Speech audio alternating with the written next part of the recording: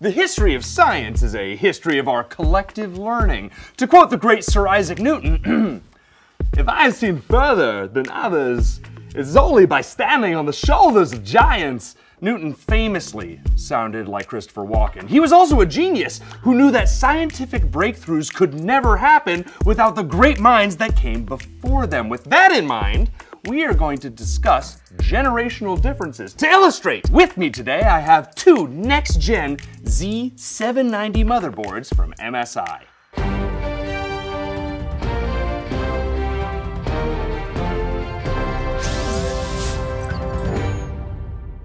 I need a volunteer. Let's see, you! Tom, come on down.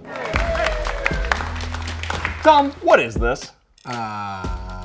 Twisty chopstick. Broken fork. Small ice pick. Is that what you use to fix your Walkman cassette tapes? Because you're old? Yeah, close. Have a seat, Tom. Okay. This is a screwdriver, a relic of previous... Stand up, Tom.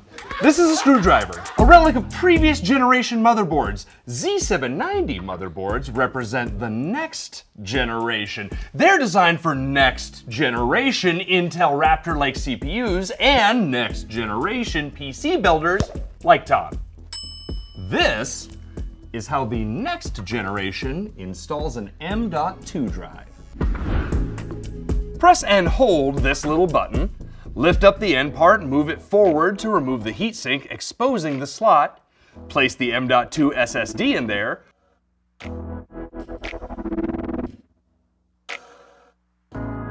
Rotate the EZ M.2 clip, slide the heatsink into the notches, and press each side to lock it.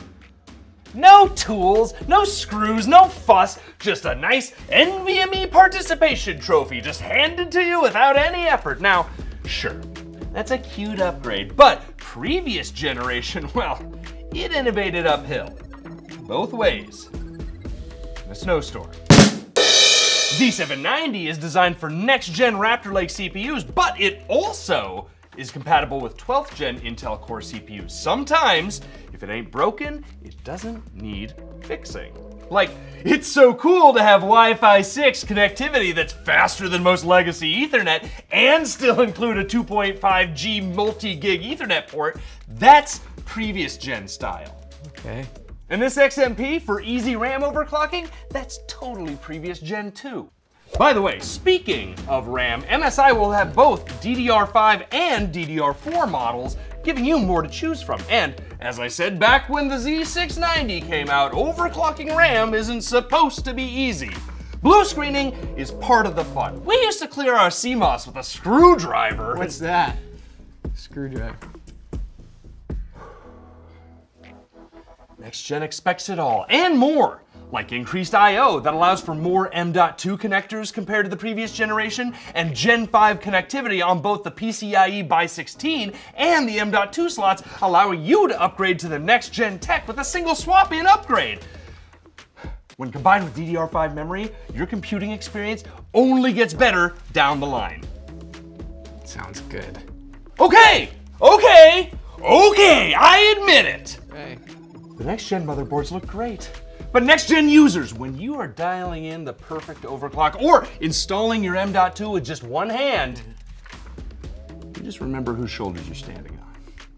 Yeah. It's ours, right? Yeah. Yeah. You want your twisty chopstick back? Yeah, I'm gonna need that. All right. Okay. Thanks. Exits that way. Okay. Kids.